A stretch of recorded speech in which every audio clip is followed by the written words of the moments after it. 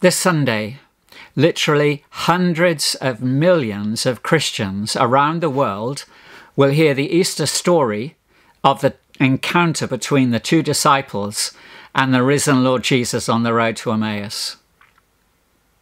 Few, however, will hear mention of Emmaus today, or what has happened there in our lifetime. In an article published by If Americans Knew, Alison Weir writes, "In 1967, after Israel launched the Six-Day War, Israel expelled the inhabitants of Emmaus and obliterated almost all traces of the village, along with 2 other nearby Palestinian villages. This was part of an Israeli strategy, in the words of an Israeli historian, to take over as much of Palestine as possible with as few Palestinians as possible." The Israeli journalist Amira Haas describes Emmaus before it was leveled. There were schools, mosques, an ancient church, olive presses, paths to the fields, orchards, streams, mountain air, sabra bushes, carob and olive and deciduous trees, harvested fields, graves, water cisterns. But then Israel brought in the bulldozers and destroyed and detonated and trampled, not for the first time and not for the last. And the owners of all that beauty, the elderly, the children, the infants, heard and watched the explosions from a kilometre or 2 away. The village's inhabitants then trekked for days through the mountains of Ramallah, leaving their belongings behind. 4 seniors and a 1-year-old baby died along the way. The elderly and the disabled residents who were unable to leave their homes, however, had their homes demolished on top of them. 18 were murdered, buried underneath the rubble. As author Grace Halsell wrote in a powerful essay, most Christians are unaware of what they do not know about Israel. They're indoctrinated by US supporters of Israel in their own country, and when they travel to the land of Christ, most did so under Israeli sponsorship. But what is both so ironic as well as deeply tragic is the fact that many contemporary Christians share the same false expectation of Jesus as did the 2 disciples walking on that road from Jerusalem to Emmaus just a week after the resurrection. Let's explore Luke 24 together and note first of all confusion about the redemption of Israel.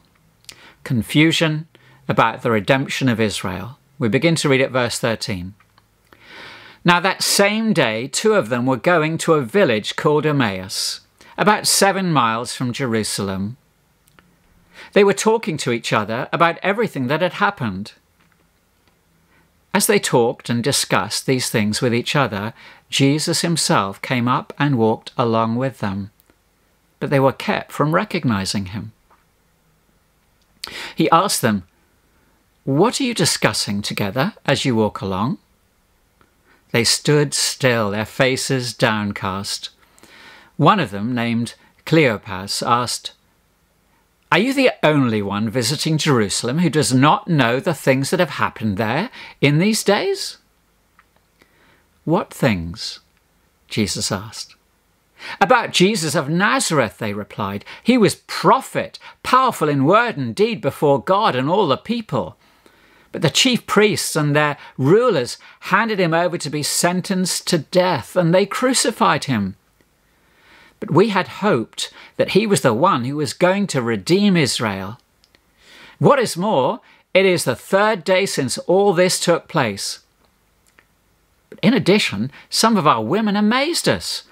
They went to the tomb earlier this morning, but they didn't find the body. They came and told us they'd seen a vision of angels, who said he was alive. And then some of our companions went to the tomb and found it just as the women had said. But they didn't see Jesus. That's Luke 24, 13 to 24. What do we learn about these two disciples? Well, we can observe that they were depressed and confused. Why was that? Because of their answers to the two most important questions in life. Who is Jesus, and why did Jesus come? Verse 19, they thought he was a prophet, powerful in word and deed before God and all the people. And they knew he'd been crucified. You see, they saw Jesus as a prophet, but a dead prophet. Second question, why did they think Jesus had come? We had hoped he was the one who was going to redeem Israel. Let that answer sink in. We had hoped that he was the one who was going to redeem Israel. Well, if Jesus was not redeeming Israel on the cross, what on earth was he doing? You see, they were looking for a political Messiah, a prophet who would liberate Israel politically from their Roman occupiers, give them back their sovereignty and independence as they had under David and Solomon briefly. But he was dead, and their hopes were shattered. You see, because they didn't know who Jesus is, they couldn't understand why Jesus came. They were confused and depressed because they were ignorant of the scriptures, and they had forgotten the promises Jesus had made repeatedly through his life. They thought they knew about Jesus, but they didn't know Jesus personally, even though he was walking beside them right now. Many of Jesus' followers today, it seems, share perhaps these same aspirations. You see, even in the Acts of the Apostles, chapter 1, verse 6, after recognizing Jesus as their Lord and King, just as he is about to ascend to heaven, they ask him, verse 6, "Lord, are you at this time going to restore the kingdom to Israel?" In his commentary, John Calvin writes, there are as many mistakes in this question as there are words. Let me elaborate. John Stott, in his commentary on the Acts of the Apostles, appraises the errors they had made. The errors these two disciples on the road to Emmaus were making too. Quote, "The mistake they made was to misunderstand both the nature of the kingdom and the relation between the kingdom and the Spirit. Their question must have filled Jesus with dismay. Were they still so lacking in perception? The verb, the noun, and the adverb of their sentence all betray doctrinal confusion about the kingdom. For the verb restore shows they were expecting a political and territorial kingdom. The noun Israel, that they were expecting a national kingdom. And the adverbial clause at this time, they were expecting an immediate kingdom. But in his reply, verses 7 and 8, Jesus corrects their mistaken notions of the kingdom's nature, extent, and arrival. Since the Holy Spirit had not yet been given, the disciples may be forgiven for still holding to an old covenant understanding of the kingdom, with the re-establishment of the monarchy and liberation from the brutal colonization of Rome. But had they been present at Jesus' trial, they would have perhaps remembered things differently. There Jesus explained, quote, John 18:36, "My kingdom is not of this world. If it were, my servants would fight to prevent my arrest from the Jews. But now my kingdom is from another place." You see, Jesus repudiated the notion of an earthly, a nationalistic kingdom on more than one occasion, least of all one based on ethnicity or race. This is why, in reply to the disciples, Jesus says that he has another agenda for them. He said in Acts 1:8, "It's not for you to know the times or dates the Father has set by his own authority, but you will receive the Holy Spirit. When the power of the Holy Spirit comes upon you, you will be my witnesses in Jerusalem and in Judea and Samaria and to the ends of the earth." You see, the kingdom that Jesus inaugurated would, in contrast to their narrow expectations, be spiritual in character, international in membership, and gradual in expansion. And that expansion of this kingdom throughout the world would specifically require their exile from the land. They were to turn their backs on Jerusalem and their hopes of ruling there with Jesus in order to fulfill their new role as ambassadors of his kingdom. So if we're looking for contemporary application, on the basis of these passages, we can say with conviction that Jesus repudiates all forms of racialized nationalism, whether it's manifest in white supremacism, black supremacism, segregation, or apartheid. And Christian Zionism is just one further example of this false theology based on ignorance of Scripture and confusion about the redemption of Israel. The church hasn't replaced Israel. They are one and the same. There's only ever been one people of God. God's Old Testament saints, God's New Testament saints, made up of all languages, all tribes, all nations, on the basis of grace through faith, not law, not race, not works. You see, today people misunderstand why Jesus came because they're ignorant of who Jesus is. And Jesus answers that question in his reply. Secondly, I want us to notice not only the confusion as to the redemption of Israel, notice the centrality of Jesus Christ in all the scriptures. Luke 24, verse 25. Jesus said to them, "How foolish you are! How slow to believe all the prophets have spoken! Did not the Messiah have to suffer these things and enter his glory?" And beginning with Moses and all the prophets, he explained to them what was said in all the scriptures concerning himself. You see, Jesus gently rebukes them for their foolishness. Foolish because they clearly did not believe what God had promised in the scriptures. You see, they had an Israel-centered view of Scripture, like many Zionists today. And so to remedy this, Jesus gives them a unique biblical overview. Beginning with Moses and all the prophets, he explained to them what was said in all the Scriptures concerning himself.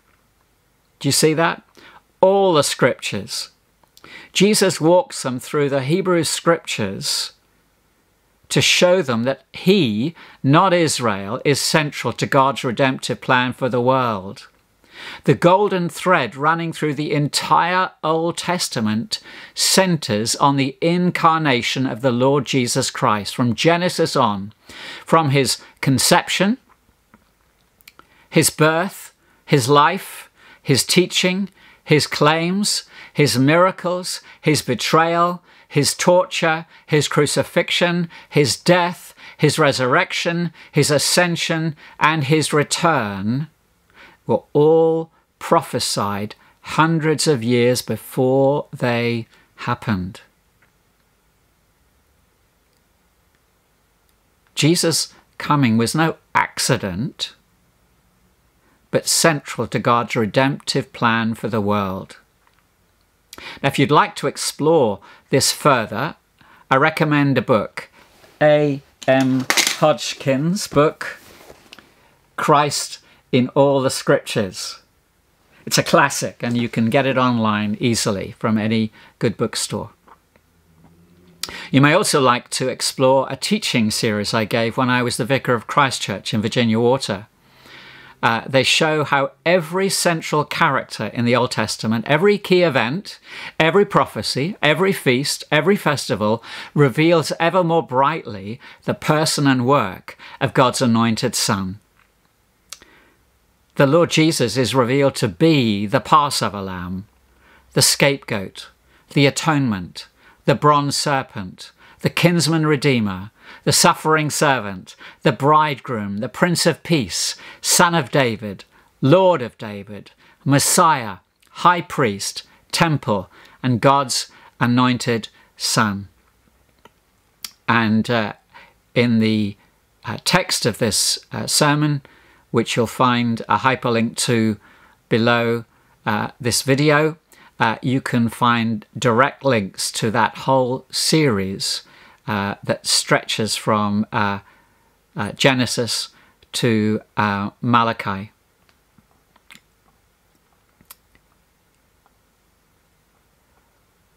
What a Bible study Jesus must have given them on that road to Emmaus. It could be summarized, however, in one sentence.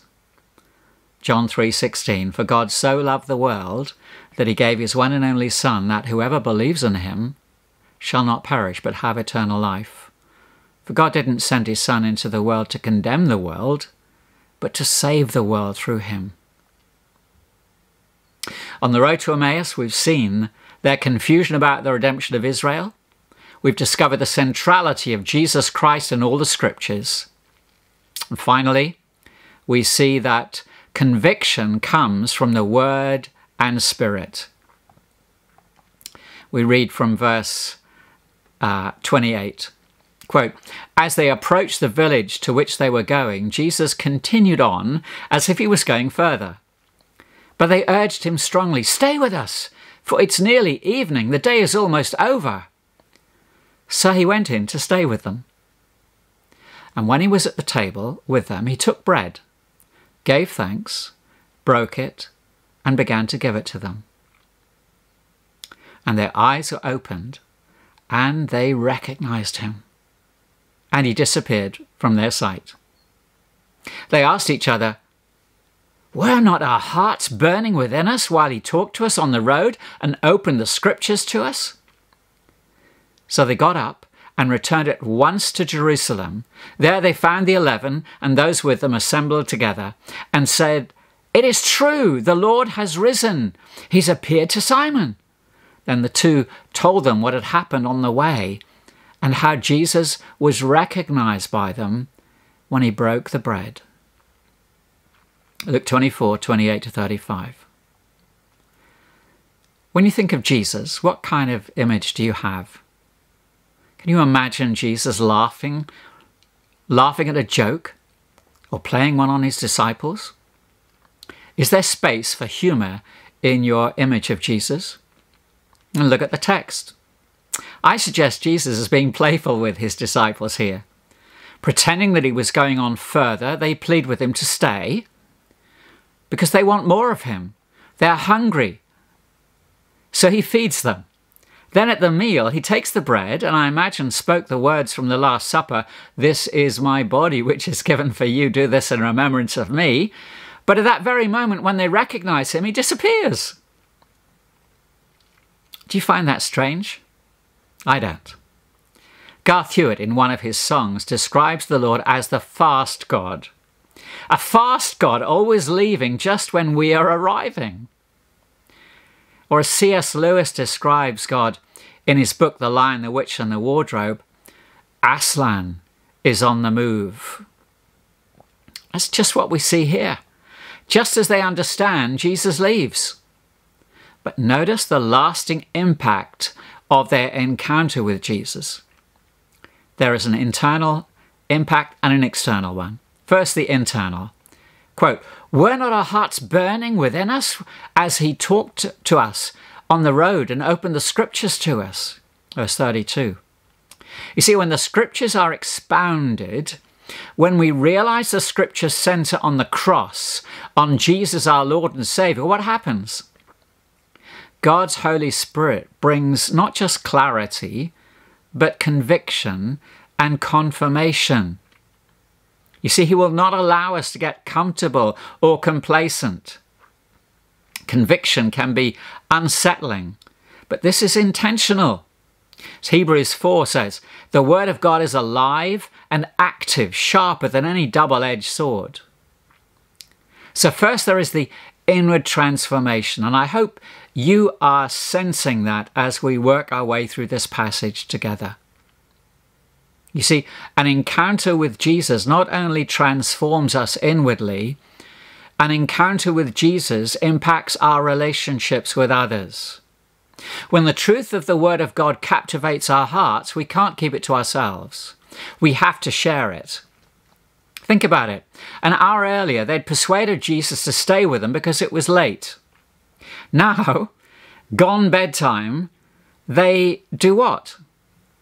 They're impelled to return to Jerusalem in the middle of the night to share the good news that they've encountered the risen Lord Jesus.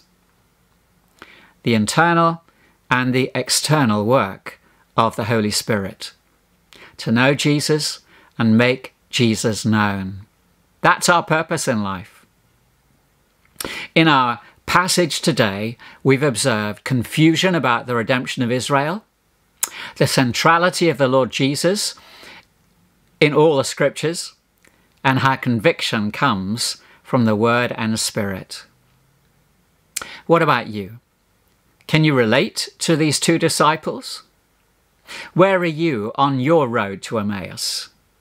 Before or after encountering Jesus? And in which direction are you headed? Walking away from or walking toward your destiny? Are you filled with confusion or with clarity? Jesus is with us today. But do you recognize him? One way to tell is to reflect on how you are feeling. Are you discouraged today? Are you confused?